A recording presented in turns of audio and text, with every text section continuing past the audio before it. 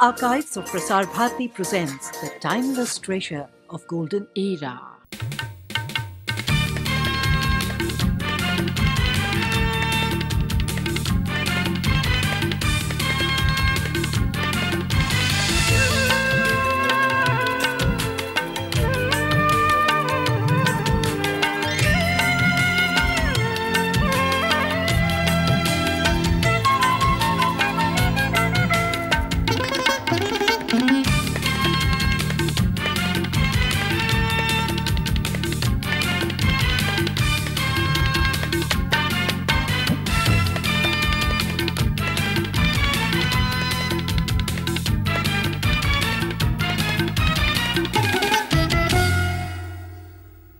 Hello and welcome to Living on the Edge. Shyam Sundar of Bangalore writes, "It has taken nature millions of years to create a perfectly balanced environment. But even if we stop the release of all pollutants this minute, it will take another 150 years in full spirit to reverse the damage already done. We will be cursed by the next generation, just as we cursed the previous generation and ourselves." Nothing captures the spirit of Shyam Sundar's letter more than our first story from Kuttanad, Kerala. Sneha Koshi shows you how what was once considered an ecological miracle is being gradually destroyed by man. A stretch of water dotted with tiny islands, blue lagoons and paddy fields are just some of the images you conjure up when you think of Kuttanad. It is these waterways and abundant canals formed by 4 river systems which form the beguiling backwaters of southern Kerala. These waterways gently thread their way through a narrow strip of land that separates them from the salty waters of the Arabian Sea. When these rivers empty themselves into the low-lying areas in and around the Vembanad Lake, an ecological miracle takes place. The miracle being the sustenance of an ecosystem that includes both plant and animal life despite the presence of salty seawater. It is this unique feature that led to the reclamation of nearly 19,500 waterlogged acres. Once man stepped in and decided to forcibly extend cultivation, there was a crisis. The fisherman lost his catch and the fertility of land decreased. There is no master plan. What is now required whenever, especially such a eco-sensitive region where the nature dependence is very high, even a slight intervention will create a lot of ecological imbalances. But like in every other part of India, food was the priority and all developmental measures were focused on how to increase food production. In this case, everything depended on how the salt content in the seawater could be reduced and diverted to the paddy growing areas.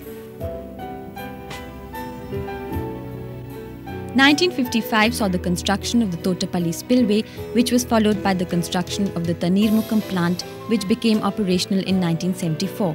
The principle is simple. During the monsoon, the gates are left open and fresh water fills the lake. At the end of the monsoon, the water level starts dropping and the gates are lowered to prevent the seawater from entering. Technically sound, no doubt, but have these measures been successful? ഞങ്ങൾ രണ്ട് കൃഷി നടക്കുന്നില്ല. ജലനിരപ്പ് ഇവിടെ ഉയർന്നു നിൽക്കുന്നതുകൊണ്ട് ജനങ്ങൾ കഷ്ടപ്പെട്ടുകൊണ്ടേയിരിക്കുകയാണ്. പണ്ട് വന്നുകൊണ്ട് രണ്ടാം കൃഷി ചെയ്യാവുന്നുണ്ട്, പക്ഷേ വെള്ളപ്പൊക്കം അതിജീവിക്കാൻ ഒക്കുന്നില്ല. കഴിഞ്ഞ കൊല്ലം ഞങ്ങൾക്ക് നഷ്ടമായിരുന്നു, അതിന് 2 കൊല്ലം മുൻപും നഷ്ടമായിരുന്നു. ചില കാലം വലിയ വെള്ളപ്പൊക്കമൊന്നും ഇല്ലെങ്കിൽ ഒത്തുകിട്ടും. The Tanirmukkam Bandh has made it possible to have fresh water, enabling farmers to harvest their crops all year round, provided there are no floods. That this is not a foolproof measure is obvious. The lack of clear division between seasons sees the pest from one crop carry on to the next, causing farmers to use pesticides up to 7 times a year. This leads to water pollution, which is responsible for the spread of aquatic weeds, making navigation in the waterbound region difficult. But the worst hit are the fish, which get poisoned. Not surprisingly, the farmers and the fishermen of Kuttanad are at war. ഇഷ്ടംപോലെ ചെമ്മീൻ കിട്ടിക്കൊണ്ടിരുന്നതാണ് ഞങ്ങൾക്ക്. നാരൻ ചെമ്മീനും കാരച്ചെമ്മീനും ഈ കൊഞ്ചുമൊക്കെ ഇഷ്ടംപോലെ കിട്ടിക്കൊണ്ടിരുന്നത്. ഇപ്പോൾ വളരെയധികം മോശമായിട്ടാണ് മത്സ്യത്തൊഴിലാളികൾ ജീവിക്കുന്നത്. ഇവിടെ ഈ തണ്ണീർമുക്കം പണ്ട് ഷട്ടർ താത്തലെന്ന് പറഞ്ഞ് ഞങ്ങളിവിടെ സമരമൊക്കെ ചെയ്തതാണ്. അത് പറ്റാതെ അന്നേരം പിന്നെ കർഷകർ വന്ന് പണ്ട് താത്തണമെന്ന് പറഞ്ഞ് അതുകൊണ്ട് വലിയ സംഘർഷാവസ്ഥയൊക്കെ ആയിപ്പോയെന്ന് ഞങ്ങളത് ക്ഷമിച്ച് പുറകോട്ട് മാറിയത് കൊണ്ടാണ്. Developmental activities were undertaken so as to enable the farmers to harvest a second or even a third crop every year. No one thought of the consequences for fisherfolk in the area, while farmers and fishermen are constantly engaged in a tug-of-war for the resources of Kuttanad. the greatest impact is being felt by the environment. Actually, with the coming of the bund, though the purpose of reaping a second crop was realized, it has contributed to a lot of unexpected problems like environmental degradation. The aquatic environment of the region has been totally tampered with. But can there be a solution in a place that is home to 6 distinct agroecological zones, each of which has its own unique resources and distinct problems? It is this question that sums up the criticism of those skeptical of the first ever initiative taken by the Indo-Dutch Committee to arrest the problem. According to them, the solution lies in building another barrier to divert the flow of water so that it does not go directly into the sea and is made available to farmers on the eastern side. This allows salt water into the Tanir Band and facilitates fishing. Babu Ambat, an environmentalist, believes there is another solution. Instead of completely closing the Tanir Band, there should be we should be able to make a schedule for agriculture in the affected area. We can adjust the this paddy cultivation and both paddy cultivation and this fishing. Tourism is definitely the win-win situation for both the groups, rather for the public. But is Kutanad ready for the onslaught unleashed by tourism? 70% of the local people have no sanitation facilities. In fact, most of the toilets here are like these, pitched directly in the water. It's no wonder then that the fecal count touches an all-time high of 500 parts per million or ppm as against the allowed standard of 50 ppm for drinking water, making it unfit for human consumption. But where is the choice when only a third of the population have access to potable water? It's problems such as these that plague everyday life and have probably blinded these people to the natural beauty of Kutanad, which leaves outsiders awestruck. Kutanad, it would seem, is under siege with no end to the deadlock in sight, a wonder of a unique ecosystem which might just fade away and vanish.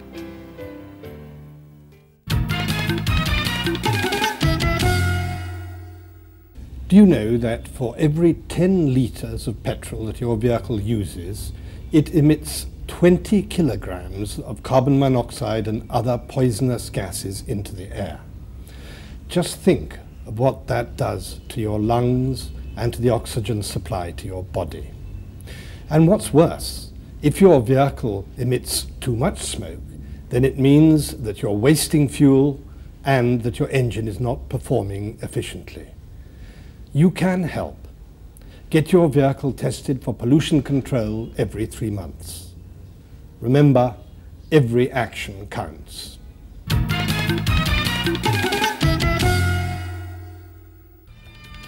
Still to come, ecofeminism and a rare look at the shy and elusive wild ass of Kutch. But first, here's an update.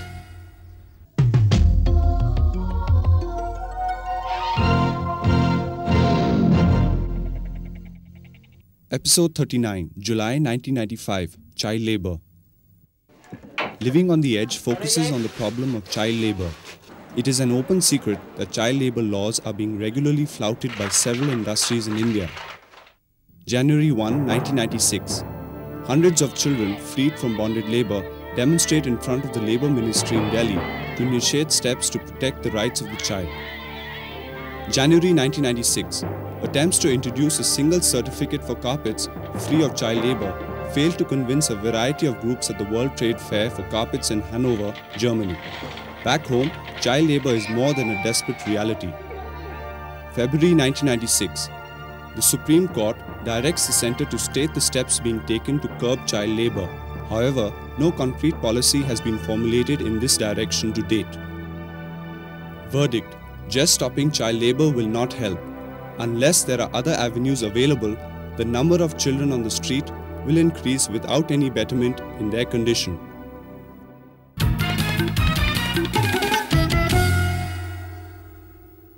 Whether it's walking several kilometers to collect water, making do with little food, or constantly foraging for fuel wood, women in rural areas are critically dependent upon the environment.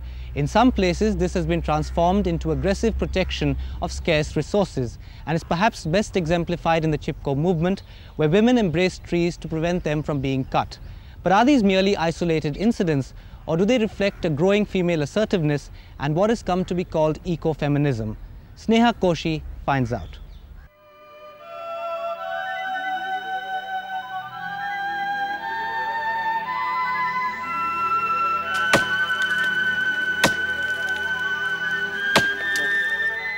हम तो जब भी अपने पेड़ की रखवाली करेंगे, नहीं हम काटने देंगे, ना का आप लोग भग गए तो हम काट लेंगे, नहीं काटेंगे, हम लोग फायदा नहीं है फिर काटना में, हम कर देंगे फिर हम कहाँ डूबेंगे।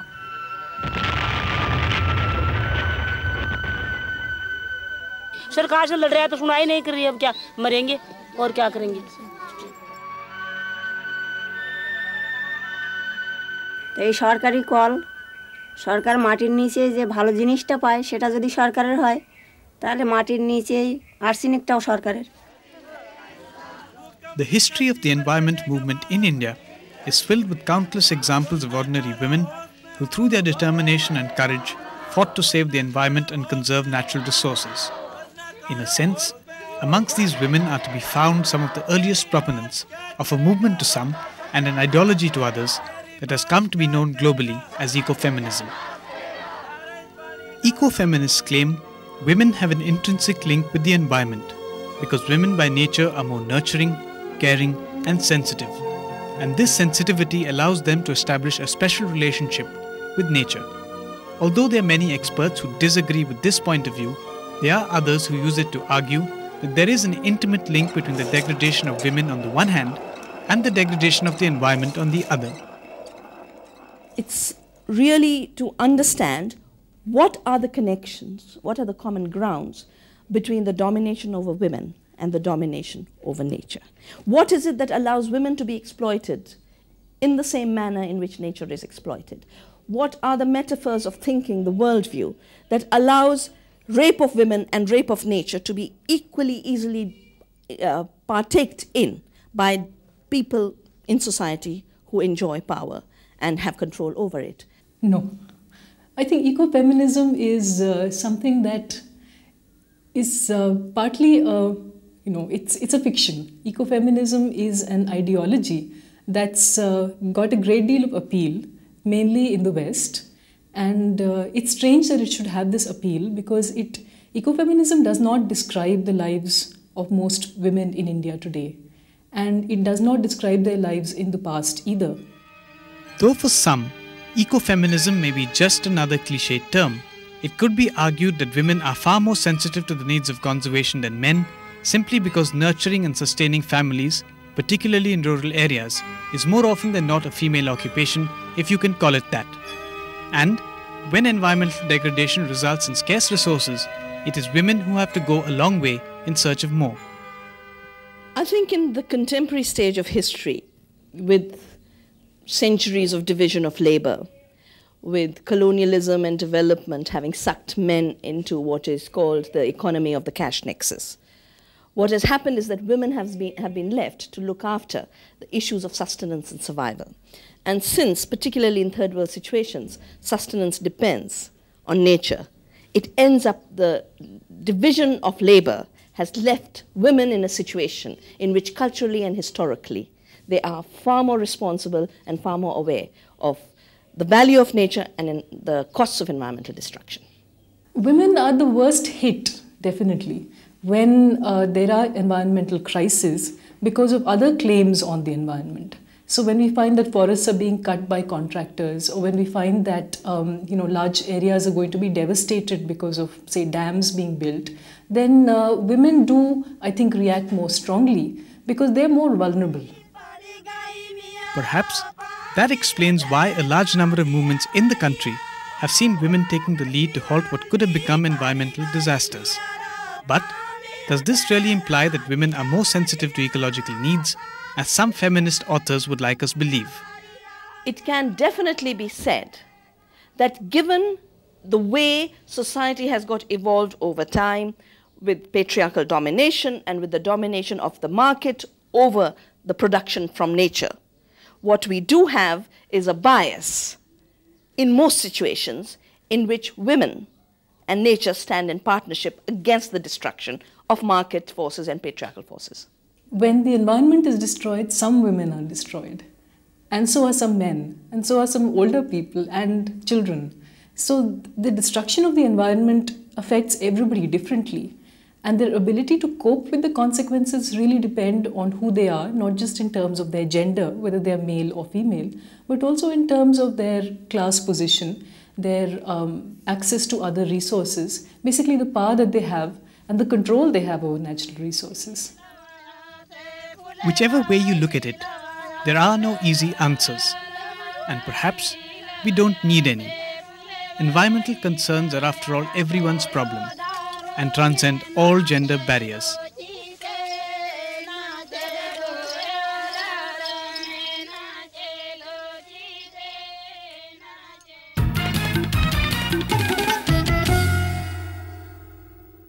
M. Naveen of Erode, Tamil Nadu writes, please give me some useful information on animals.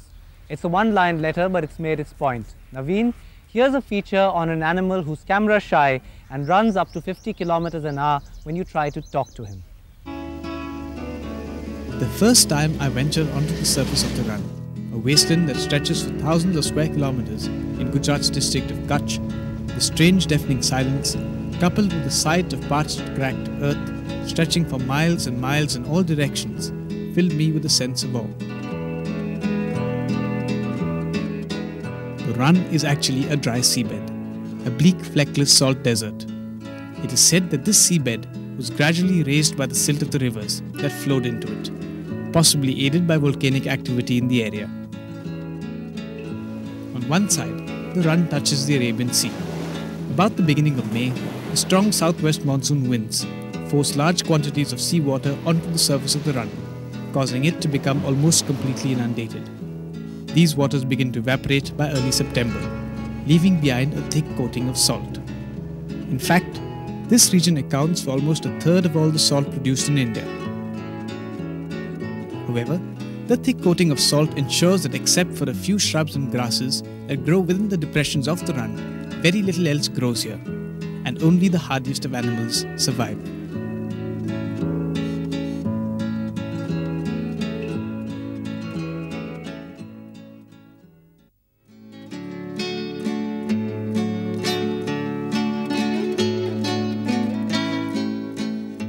One animal that seems to thrive in these harsh conditions is the wild ass.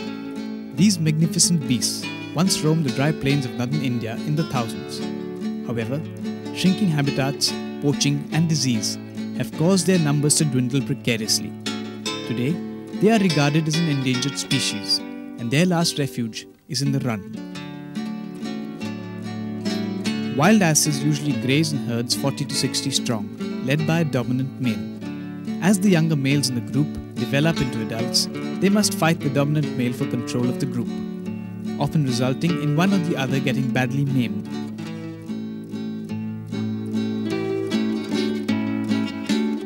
During the day, the wild ass grazes in the shrubs growing on the periphery of the run, venturing onto its surface only for protection and seclusion. When threatened, they are capable of running at speeds exceeding 50 kilometers per hour. The sight of these magnificent beasts charging across the flat, dry surface of the run is one that you are not likely to ever forget.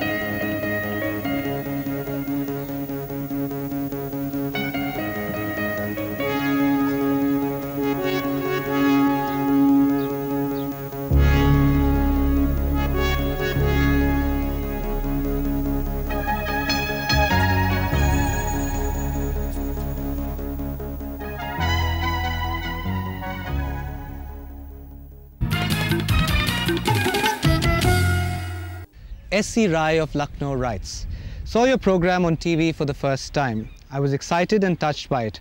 Want to know more about what you do and how you do it? Can I?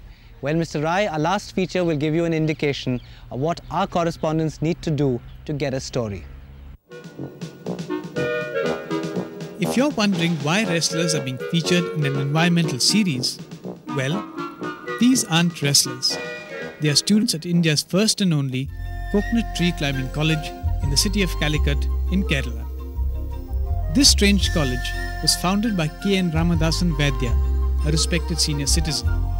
It is situated on a small plot of land in Calicut and is completely self-financed. The first question we thought of asking him was quite simply, why?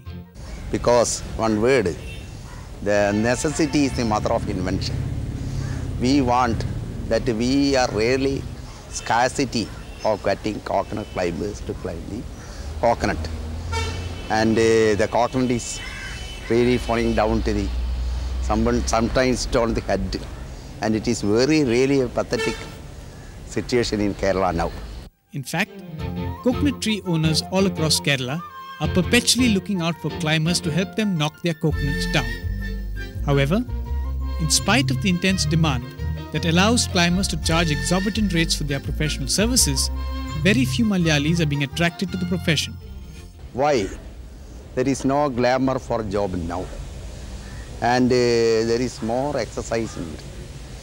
And even the son of a coconut climber is not interested to come for this job because he is interested for white collar and blue collar jobs.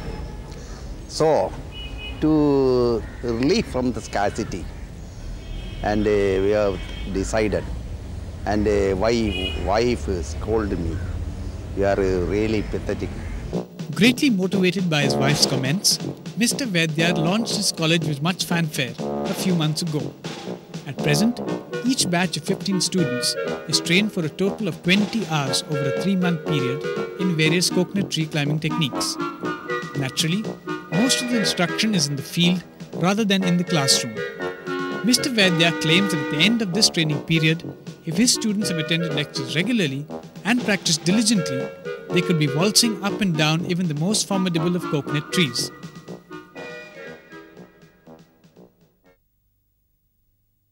One of the students dared me to try climbing a coconut tree, and so I decided to take up the challenge.